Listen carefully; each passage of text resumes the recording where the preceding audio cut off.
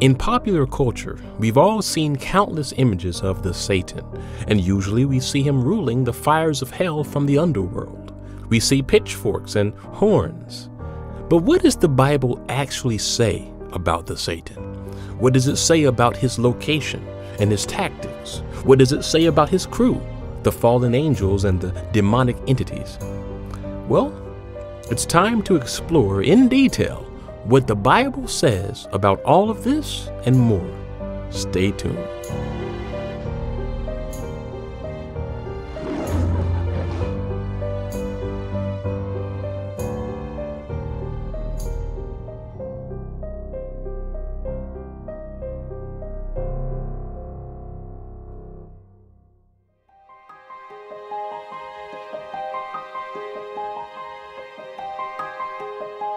Whenever one decides to grow in their knowledge of God, one of the first things we have to do is read the Bible for ourselves. You see, we all have been bombarded with inaccurate and fanciful ideas when it comes to spiritual concepts. For instance, many of us grew up with this idea that God is some giant with a long beard who sits on a cloud somewhere. And such ideas make it harder to believe in God. But when you actually read the Bible for yourself, we see that it says God is spirit, which is actually a very practical concept. Many of us grew up with the idea that Satan is a red-horned figure who lives underground. But when you read the Bible, we are shown what and where Satan really is. And when you get deep into it, again, you will find a very practical concept. Now, many of you have seen our previous episode, which tells the story of this gangster who goes to hell. And in that presentation, it shows this image of Satan with horns, and it seems as if he is the ruler of hell. And so here I just want to make the point that the imagery there is not to be taken literally as how Satan actually works, because this portion of that episode is symbolic to show how Satan is largely responsible for those who end up in hell. So in that episode, the images are mostly figurative and often symbolic. However, in our most recent episode, where we expose one of Satan's lies, the imagery there can be taken as more likely how Satan works and where he is.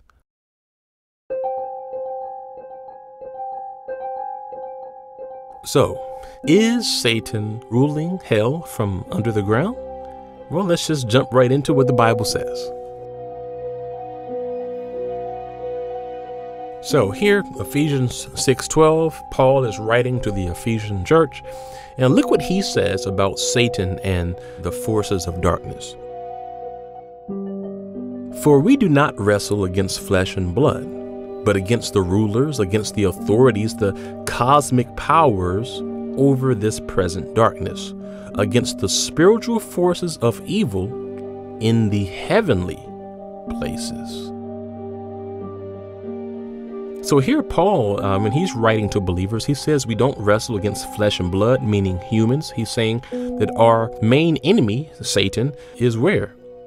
In the heavenly places. We wrestle against the authorities, the cosmic powers who rule the kingdom of darkness, the spiritual forces of evil in heavenly places. Now, when we look at the Greek word for heavenly places here, let's go to tools. We end up finding the Greek word heavenly places, and that is the Greek word eperenios. And in the Greek, we see that eperenios is often used to translate the heavenly, in heaven, celestial, basically something that is existing in the heavens. And so let's go a little bit deeper than that by clicking here to see how heaven in the Bible is described. And the Greek word, of course, there shows that heaven in the New Testament refers to what? In the air, the heavens, really in the skies, the universe, the aerial skies, or the universe. So here we see that Paul identifies the location of Satan, the forces of darkness, the Satan, not underground ruling, but actually ruling where? In the heavenly places, which we have just seen in the Greek refers to the universe, the skies, the airs, basically above us, not below. And if you study and research the ancient Israelite tradition, you will find numerous writings that refer to the Satan and the forces of darkness existing in the heavens or in the celestial regions. In fact, according to Israelite tradition, there was once a time when Satan and the angels who he convinced to turn against God were banished from God's presence. And when those rogue angels left the high heaven where God was, they weren't immediately thrown into hell. No, they were actually allowed to roam around the universe, to roam around the heavens with Satan. Interestingly, the book of Jude in the New Testament actually quotes from an ancient Israelite document that was well known around the time of Jesus, the book of Enoch. Many of you are well familiar with the book of Enoch, and so I'm sure you probably know that most Christian scholars don't really view it as scripture, but do recognize it as an ancient Israelite historical document that highlights what many ancient Israelites believed. And in the book of Enoch, there are quite a few interesting narratives there. One of those narratives tells the story of how many years ago, long time ago, the group of angels who chose to side with Satan committed a great sin. These fallen angels were known as the Watchers. And one thing that they watched were how pretty women were on the earth. And in fact, some of these Watchers or fallen angels decided to marry and even mate with human women, which was a great sin in the eyes of God. And according to this narrative, whenever an angelic being and a human mate and produce a child, the result will be a nephilim.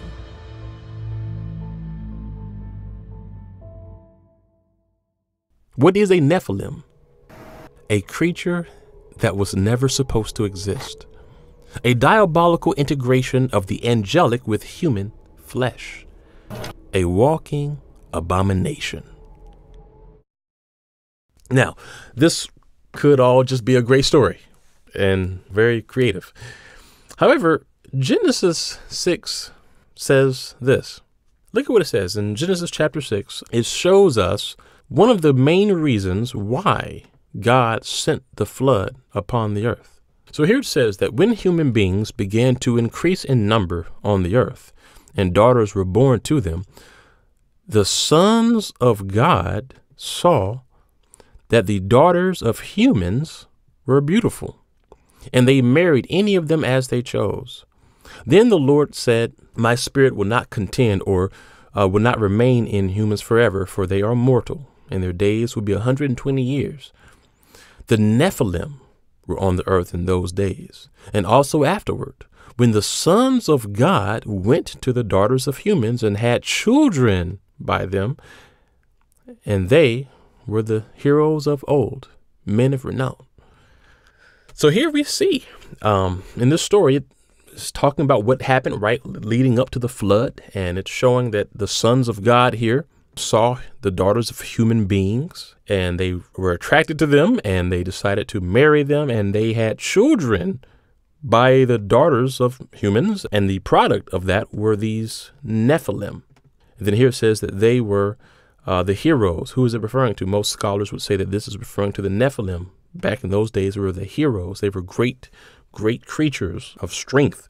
And we see in verse 6, it says that this really disturbed God, and it says that the Lord regretted that he had even made human beings on the earth. His heart was deeply troubled. But we know that God did find favor with Noah and his family. And so therefore, Noah and his family were saved in the ark. God then sent the flood and basically wiped out all of humanity and these Nephilim creatures, which in his eyes were just a huge abomination. They were never, ever supposed to exist. So ultimately, we see here that one of the reasons why the flood came is because the sons of God impregnated humans and produced these hybrid Nephilim creatures.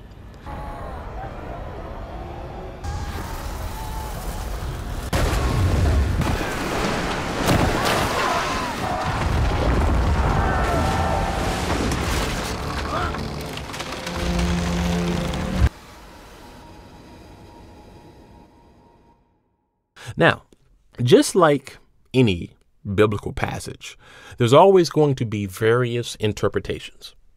Some scholars say that the sons of God here may refer to a different race of humans. However, it seems that the majority of modern scholars, and more importantly, ancient scholars, view the sons of God here as referring to angelic beings. Why is that? Well, remember the story of Job. Job was a righteous man, and he had favor with God. And so Satan wanted to test Job's faith and harm him. But in order for Satan to do that, he had to first ask God for permission.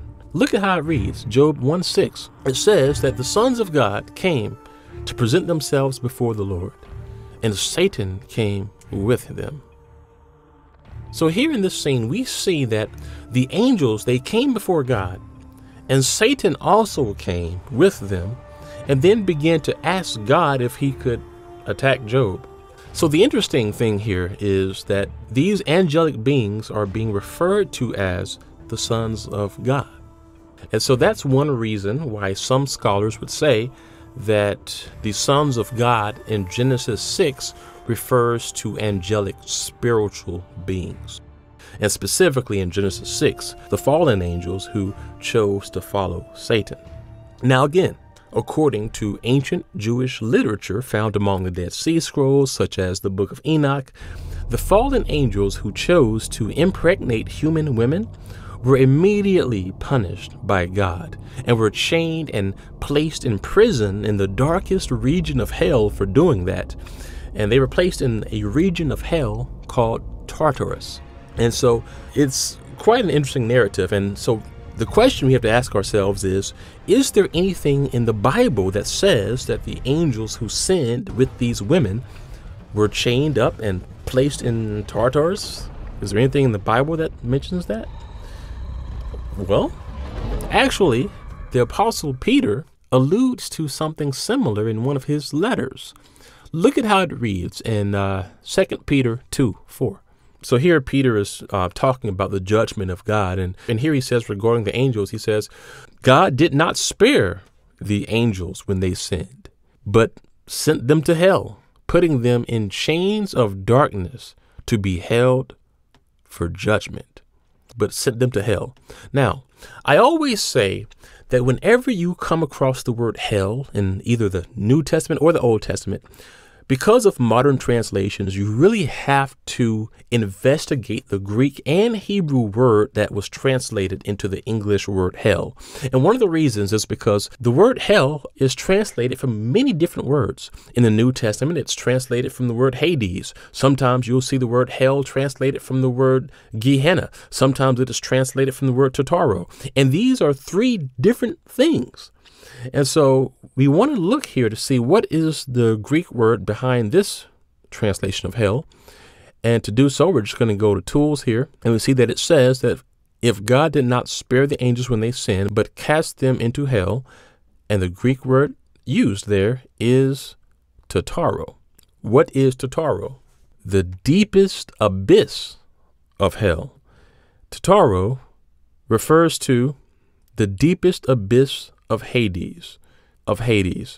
In the Greek, it is often referred to as the abode of the wicked dead. And so, being the deepest abyss of Hades, we see that Tartaro is not just Hades. It's not just hell. Tartaro is the darkest, probably the most painful region of Hades.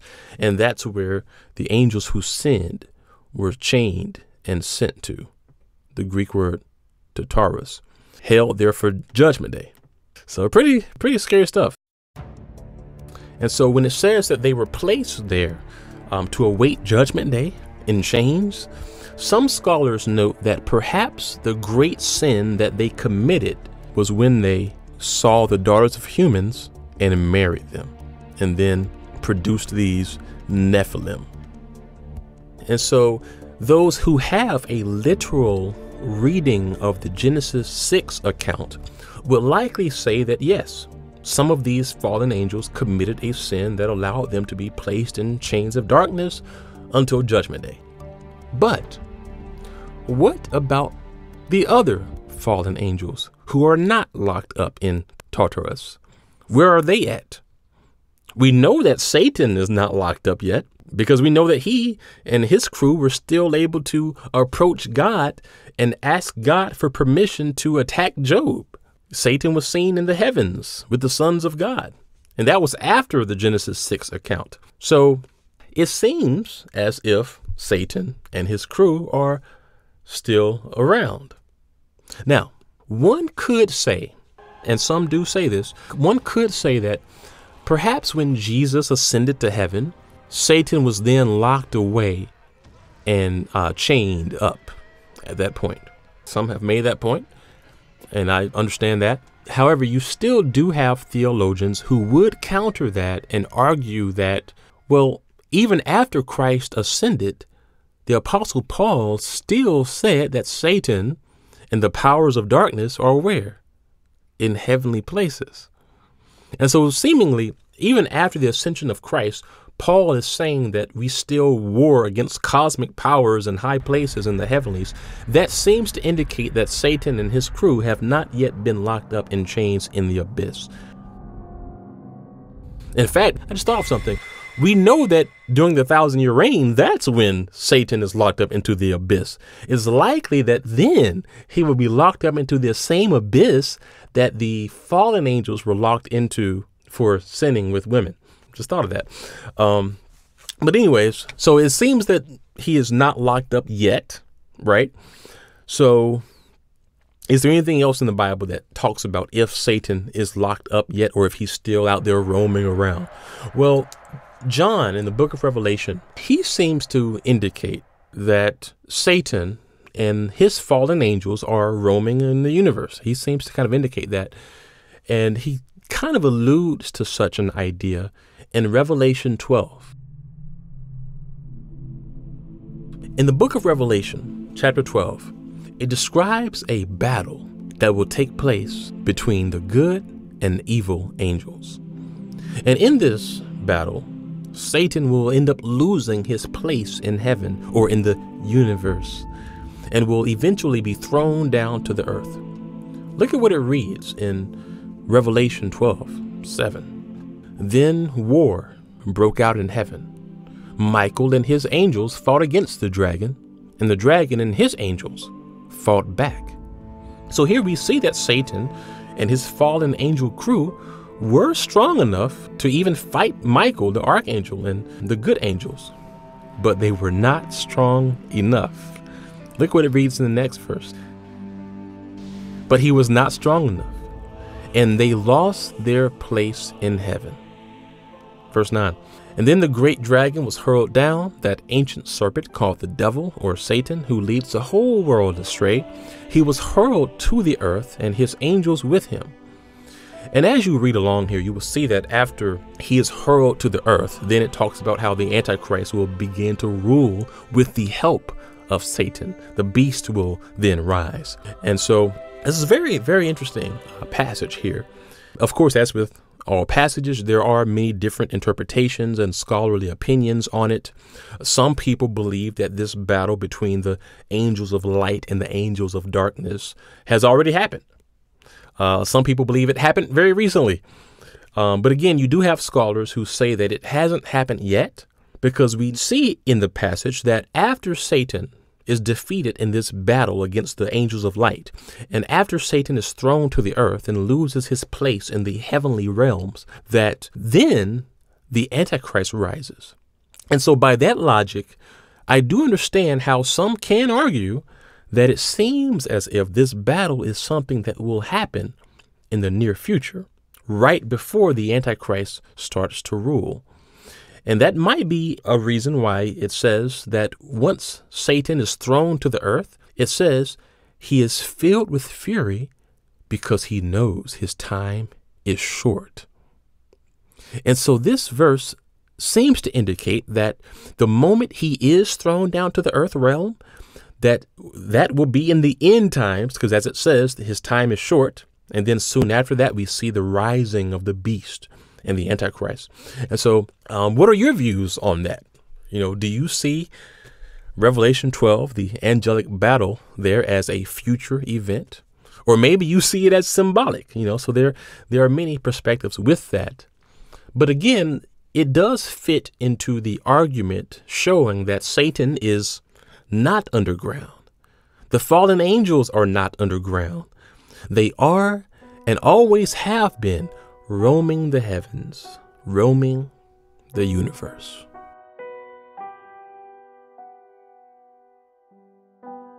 This makes things a little bit more serious, because this means that we live in a world that is currently under the control of satanic forces and angelic beings who are above us. And if that is the case, that gives us a huge clue into how Satan operates. You see, it is not coincidence that we live in a world that looks at Satan as some type of creature underground. That's what he wants us to believe. That is part of the deception. You see, as long as we are looking down, we will fail to look up. He doesn't want us to look up, because if we glance towards the sky, what will we see? Air, the atmosphere. Well, why is that important? Oh, it's vitally important. You see, in the air, what is traveling? Radio waves, television signals, communication devices, the entertainment networks. Every day, millions of invisible signals are traveling all around us. The air and the atmosphere is the highway of our technological world. And who controls that highway? Well, let's look at what the Bible says. Ephesians 2:1. And as for you, you were dead in your transgressions and sins in which you used to live when you followed the ways of this world and the ruler of the kingdom of the air, the spirit who is now at work in those who are disobedient. Here, clearly it shows that Satan is the ruler of the kingdom of the air. In the King James Version, it says that Satan is the prince of the power of the air. My friends, whoever controls the airwaves controls the radio waves, the TV signals, the communication channels. As long as Satan is above us, it is easy and practical to understand why his influence is so strong in our world. He is in control of the media. And not only that, but did you know that we now have technology that can transmit ideas and emotions into individuals based upon the signals that we transmit to them through the air? So if we as humans have reached a point in our mechanical achievement that we can do such things, how much more could Satan and his fallen angels with far more advanced technology do the same? Now we clearly see how the Satan influences our world. And so I would argue that even while he is in his remote location, he can still easily remotely control much of what's going on in our world. Now, I know some of you have some ideas about the type of technology that is now existing and possibly the type of technology that Satan may have at his disposal. So, if you are one who has done extensive research on this, please share in the comments your findings as well. Now, As you could imagine, with any discussion of Satan and fallen angels existing and seemingly being able to roam around the universe, this will inevitably bring up a big question. And AOC Network is far from a conspiracy channel, but the question can't really be avoided. What about all of the unidentified sightings of objects that people report? Are they all fabricated? Or is it possible that some of these sightings are manifestations of fallen angels? Alone in the universe. A UFO in the form of a bright light is seen descending over the Dome of the Rock in Jerusalem. The video is said to be taken over the weekend. Another video from a different angle.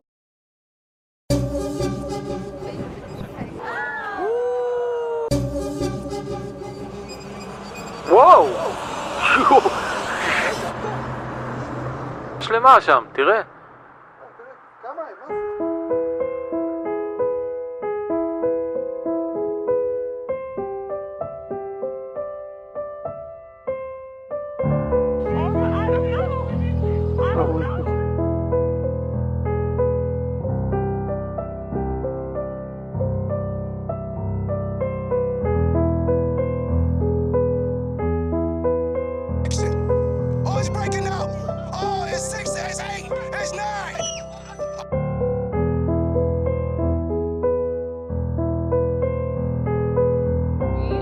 U.S. senators received a classified briefing about UFOs at the Pentagon. You may have heard that pilots and other military personnel have been reporting these kinds of sightings for years. A couple weeks ago, the Department of Defense even released footage shot by a Navy Super Hornet pilot.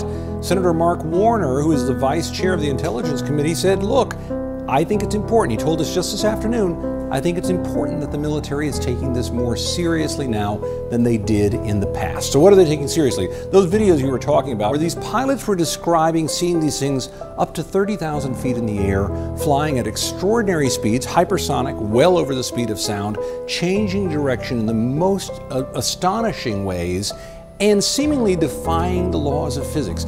I know you think that the government didn't take the threat seriously enough, so let me just ask you point blank the question. Do you believe that life from somewhere else, while you ran this program, came here, visited, observed? I will tell you unequivocally that through the observation, scientific methodologies that were applied to look at this phenomena, that these aircraft, we'll call them aircraft, are displaying characteristics that are not currently within the U.S. inventory, nor in any foreign inventory that we are aware of. So I know you're being clear, but I mean, the answer is yes. I can't speak on behalf of the government. Obviously, I'm not in the U.S. government anymore. My personal belief is that there is very compelling evidence that we may not be alone, whatever that means.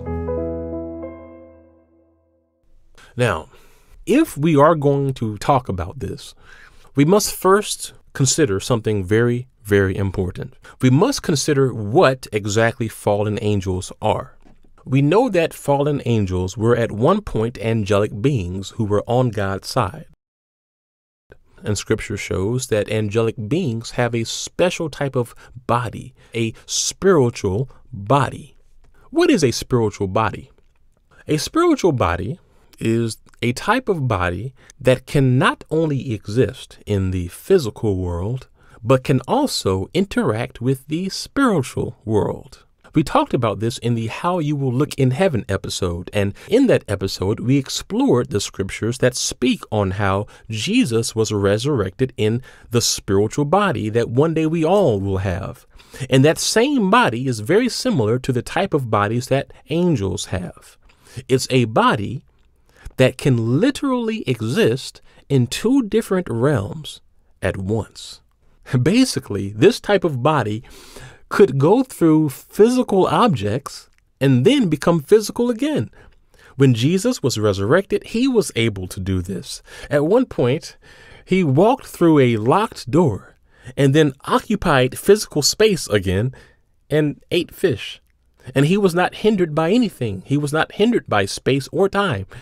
And so the spiritual body is incredible. And so the question that we really have to ponder at this point is, do fallen angels still have that spiritual body that angels possess? Or were they stripped of that body after they left God? Something to think about. Share in the comments what you think about that. I do think that you could make the argument that when those angels chose to leave God, maybe they lost some of their power and beauty. In fact, there are many who argue that evil possessed them and that they changed somehow to something much more sinister.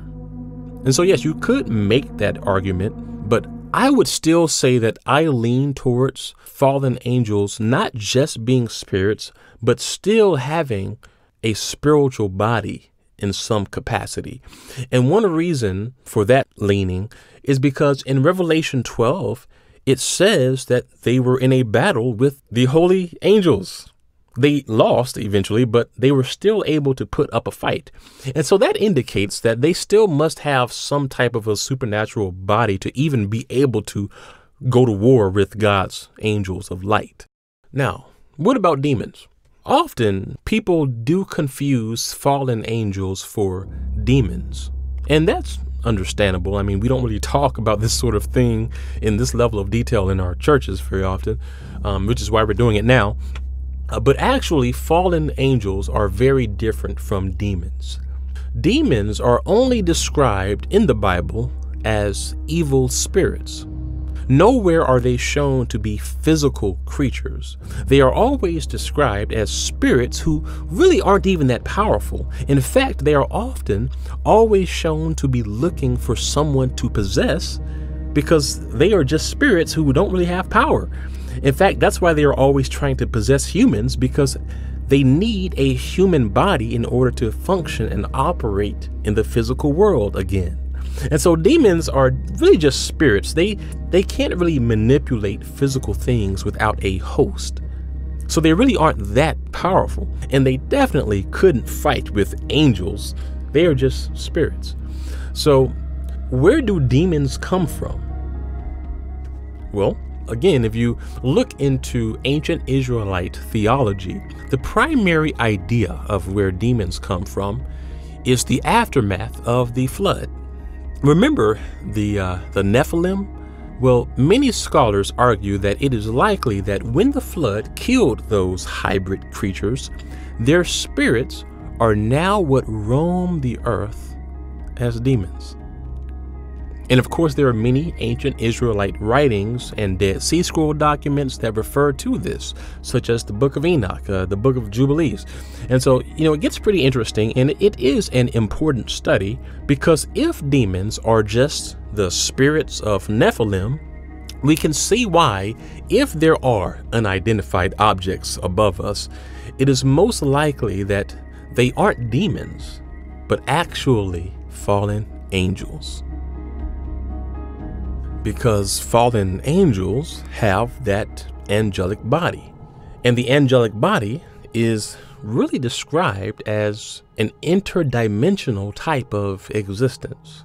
For example, if you had an interdimensional body, you would not have to even travel at light speed to get to a far place in the universe.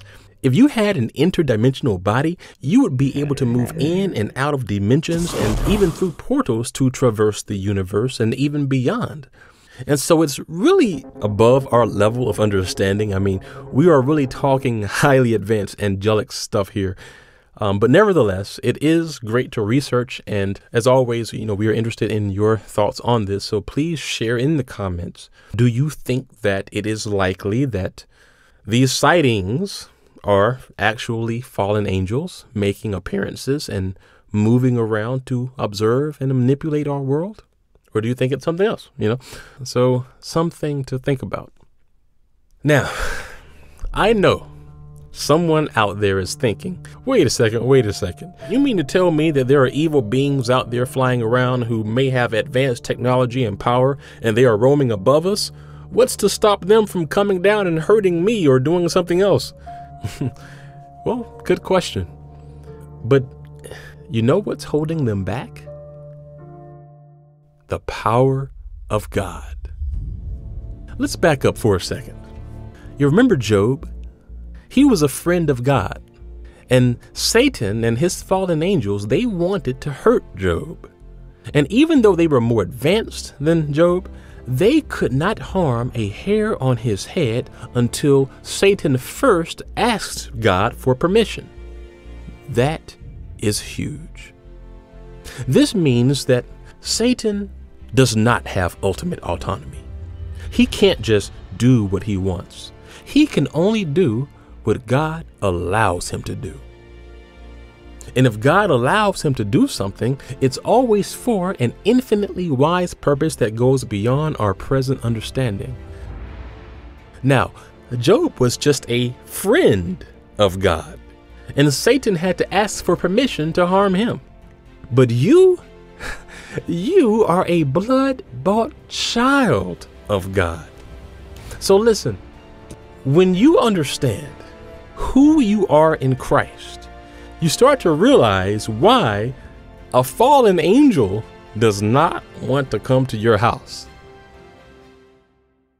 Listen, some of you out there need to start realizing that you have authority in Christ.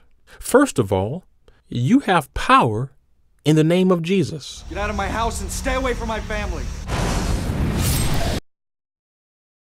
And second of all, God's angels watch over you. Did you know that? Read Acts 12:15, Hebrews 13:2, Matthew 18:10. You have angels who watch over you. And when you use the name of Jesus, they are dispatched. In Jesus' name.